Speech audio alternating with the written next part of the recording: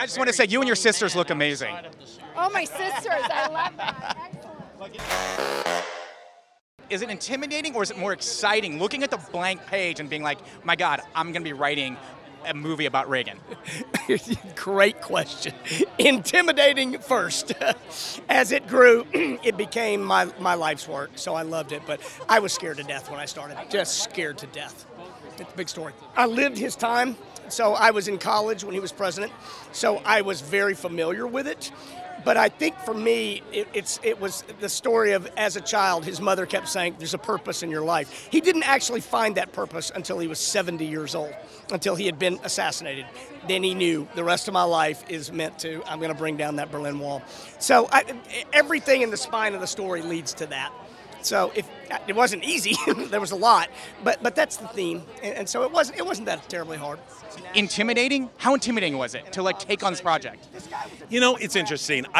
John Avildsen, who directed Rocky, one of my favorite directors in the world, was originally hired to do it. So Karate Kid, Rocky, my goodness.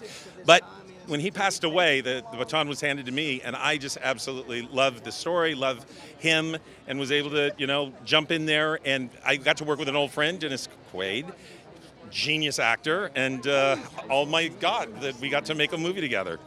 Speaking of genius, and how closely did you have to work with Dennis to kind of get the voice of Ronald Reagan? So he has that certain voice, enunciation. You know, it's interesting. We had to study all his speeches, the original Ronald Reagan, and we realized that back in the 40s, people talked faster, and they talked up here in the highest register. And then when he got older and he became the governor, he was down here.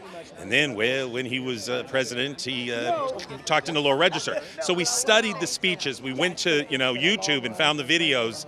But it's all Dennis. Dennis did the research. He really is a genius actor and did the great research. Young Ron Reagan, and everything. So the lifeguard stuff. So I got to ask you, did you get more buff? Because you're already buff now, or did you lean down a little bit? I lost 15 pounds. So I from where I'm at now, I think I lost 15 pounds. Yeah, because he was so skinny. He was a rail, And I'm naturally pretty athletic. No, dude, I was watching you on screen. I was like, dude, he's buff, man. I work out, and I couldn't lose. I wanted to lose less weight. I just couldn't get it off. But it was a blast working on that, working on the accent, trying to find footage of early Reagan. It was a challenge, but I had a blast. I had a really good time doing it. Here, you get to do a Russian voice, and you're playing a Russian and everything. Another guy who's a very American guy is Robert Davi, and the two of us play Russians. He plays Brezhnev, and I play this spy. How was doing the voice, just putting the voice together, was it simple, or you're I needed to work on it? And also because you're also narrating kind of the story. Yeah.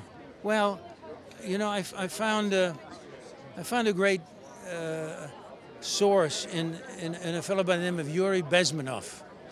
If you look him up, Yuri Bezmenov, you'll find his story is very interesting. He defected from the Soviet Union at a point when he became disillusioned. And he wound up here in the States, and he tried to tell us what was going on. He tried to tell us what the KGB was doing, that the real battle was not with bullets and guns. The real battle was in psychological warfare. Propaganda works. They worked out a very intricate system that really works. I was so looking forward to seeing your transformation as Nancy Reagan. And so I was wondering for you, because I heard, Sean had told me that you immersed yourself. So for you, was it intimidating, or were you excited? I was both. I was intimidated for sure, because she's such an iconic figure and such a powerhouse and such a force to be reckoned with, and everybody knows her and is going to compare me. And then, of course, there was the excitement about the challenge of playing her as an artist. That's what we aspire to do, I think, is I don't want to be typecast, and I want to show that I can play different characters, maybe ones that people don't expect me to play. So, of course, I had to delve into an enormous amount of research. I looked at so many videos and interviews, and it just was so important to me. And the look, the hair, the makeup, the wardrobe, this is my homage to her in my red dress, her favorite You look color, fantastic. her one shoulder, the ruffles. This is all Nancy. So for you, just sitting in the chair when they're doing probably the wig first to the hairstyle, and then when they bring the wardrobes out and you're just putting the wardrobe on, are you yes, I am her? Yeah, it really helps you embody the character when and it does that with a lot of the characters I've played, but once you're in that that, especially her. Once I felt like I could somewhat resemble her, you know, of course I initially wanted to capture her essence, but that definitely made a difference. Once I was kind of in that wig and the makeup and the wardrobe, I just felt like, okay. And then, of course, opposite Dennis, who was such a great Reagan, and he just had it down. I think the two of us just somehow clicked, and hopefully it worked. Yeah, I was wondering like what your reaction to was, like hearing him do the voice for the first time, or you're just like, wait, give me a second. Okay, now let's go. Yeah, and everyone knows that voice, so it was so important. But we didn't want to do caricatures. We didn't want to do impersonations. So that was important, that we kind of made these people human. Even as famous and as iconic that they were, we wanted to find the human side to them, and that was really important.